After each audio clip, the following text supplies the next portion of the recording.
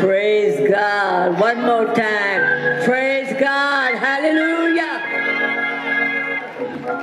We are delighted that we have the opportunity once again to stand here and say, God has blessed me. And he's blessed you too.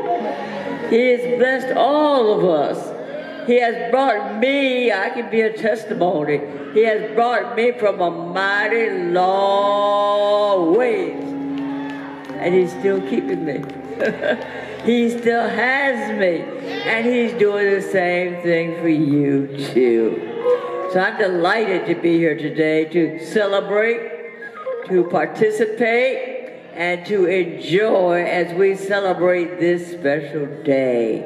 And we certainly want each and every one of you to know why we are here, to know why and who paved the way, who opened the door for us to be, because I remember the time when we couldn't even get into the Met.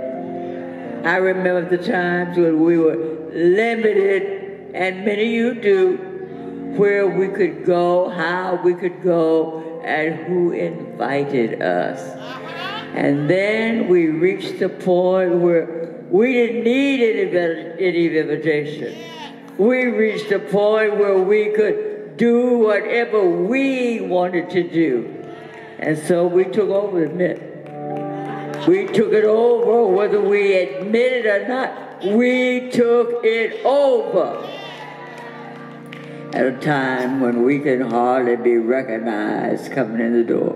But I'm delighted to be here today to say hello to all of you and to your family, and to just remind us where we have come from and who brought us here. We've come a mighty long ways, and God has been on our side step by step. I'm blessed. I'm blessed, and you are blessed. Years ago, you couldn't even come into the Met. We're delighted. We thank you. Come on, family. Come on, family. Come on, family. Pastor Hatcher. That's all right. John said, let me just tell all of you, it's again an honor representing the Met, the Holy Ghost Revival Center here in North Philadelphia, giving this honor to Louise while she could smell the roses. Amen.